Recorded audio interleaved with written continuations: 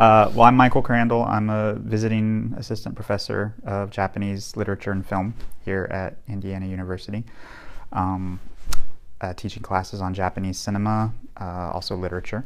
But my research focuses on Japanese film and particularly Japanese horror film.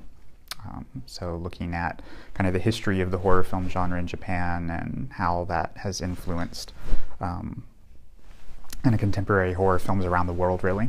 One of the things that I think East Asian cinema does really well is cross borders. I mean, there's a lot of talk, especially about Japan and more recently South Korea and China and soft power. So, you know, things like anime and manga originally, but then also going into things like horror films and Korean dramas, TV dramas even, and you know, these big Chinese epics that now have people like Matt Damon headlining them.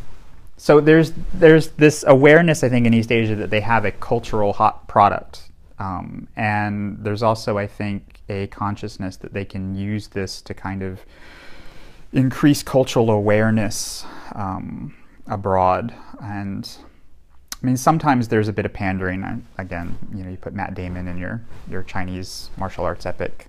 But I think on the whole, especially with Japan and South Korea, there has been an understanding that we don't have to change who we are as represented in our films for people abroad to be interested.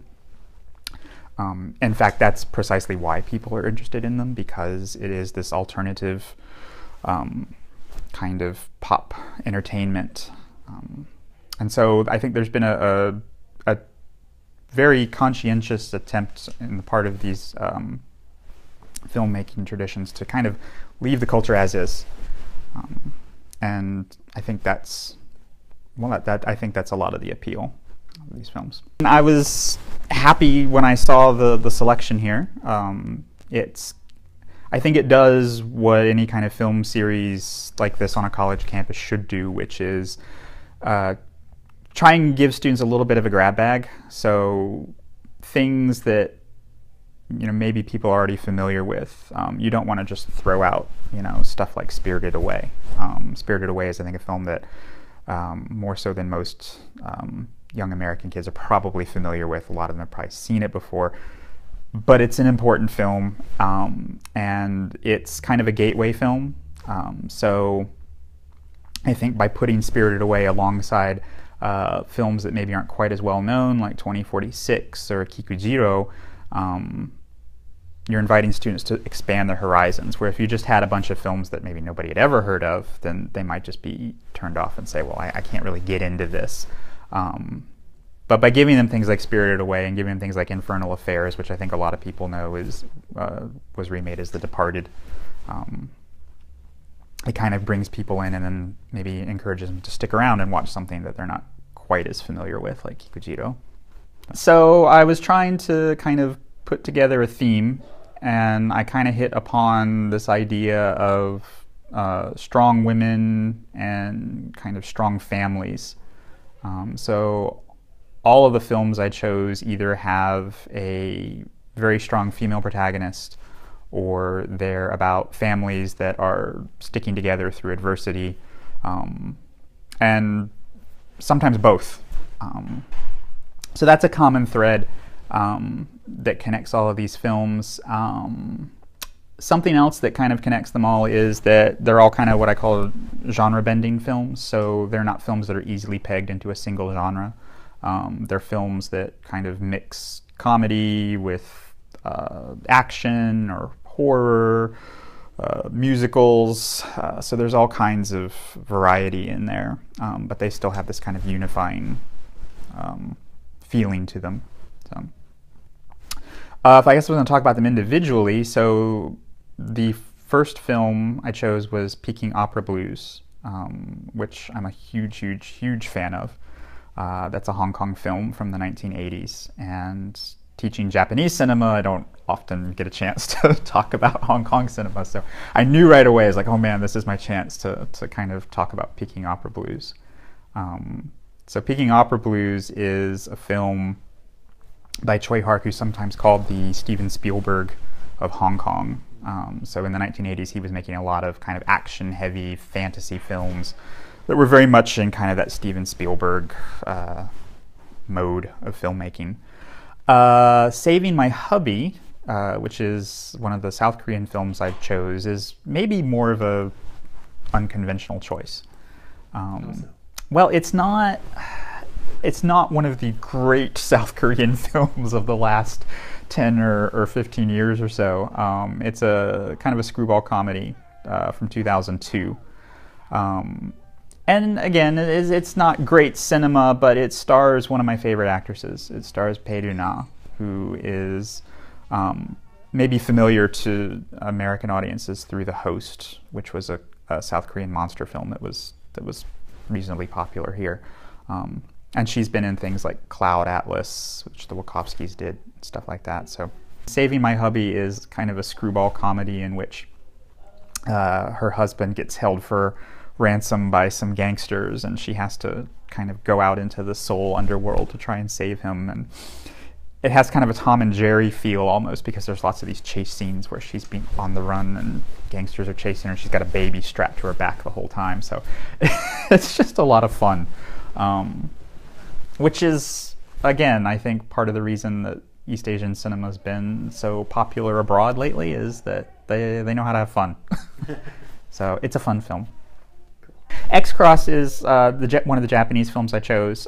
It's a bit of a horror film, which coming from me is probably not too surprising, but it's a horror comedy. It's a film that doesn't take itself very seriously at all.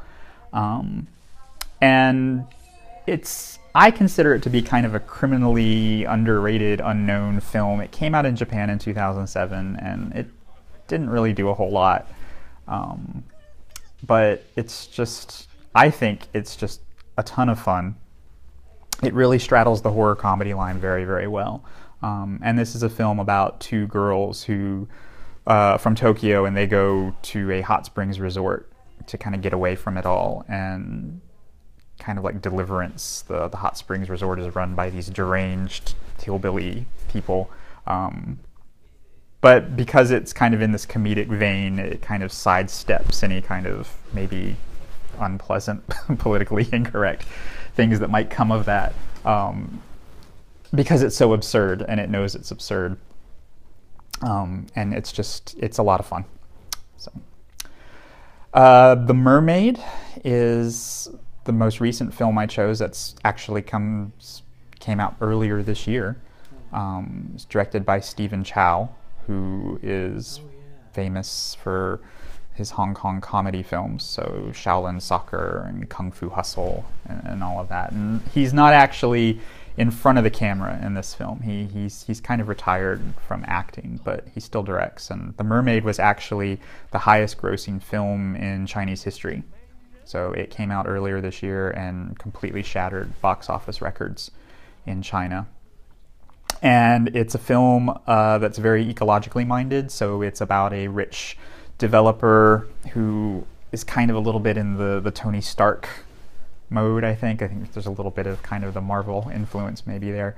But he's developing real estate next to the ocean and inadvertently polluting the ocean. And there's a bunch of mermaids who are not happy about this. So they actually train a mermaid to walk on land and go seduce and assassinate him. And hilarity ensues. So it's got his trademark screwball cartoony sense of humor, but it also has a very kind of relevant contemporary message, and it really resonated in China. The Quiet Family is about a family that buys a mountain retreat, an inn, and they get it ready for business, and they open it up, and people start coming, and they all start dying horrible deaths. And in order to kind of keep business going and not get a bad reputation, they decide to just start burying the bodies and not telling anybody about it. And once again, hilarity ensues. When it was remade as Happiness of the Katakuris by a director named Miike Takashi, who is sometimes called the Quentin Tarantino of Japan, he's famous for these kind of hyper-violent, stylized, very self-referential kind of genre pieces. And when he remade The Quiet Family, he decided that it needed to be a musical. So he added musical numbers, he added zombies, he added intentionally bad animated sequences for scenes that called for special effects that they didn't have the budget for. They just shift to this really atrocious claymation style, and there's no attempt to pretend that it looks good at all. And he adds a subplot about Queen Elizabeth II's illegitimate half-Japanese nephew who's a fighter pilot in the Iraq War. It's it's about as bonkers as you could imagine. So hopefully if people come out, they'll come for both of these because they're both hilarious in their own ways. Well, I wanted to give students a mix of more recent films and then maybe go back a little bit. I was hesitant to go back past 1986, so that was the oldest film, Peking Opera Blues, that I chose. But hopefully that will kind of lead people to maybe go back even further. So one of the things I find as I'm getting older is that the films that I think of as contemporary are actually 30 years old now. So a lot of people may not have seen these films. So I knew I wanted to do something like The Mermaid, which was brand new. And, you know, you can't get more contemporary and of the moment than that. And then I tried to stay kind of on right around the year 2000 and not go back too much further than that. But then with Peking Opera Blues kind of showing that, you know, these traditions have this history behind them and you can go back further and further. And hopefully, you know, if people see these films and they're common denominators and find them all interesting, then maybe they'd be willing to go back even further because there are great films like this, you know, from the 70s and the 60s and going way, way back.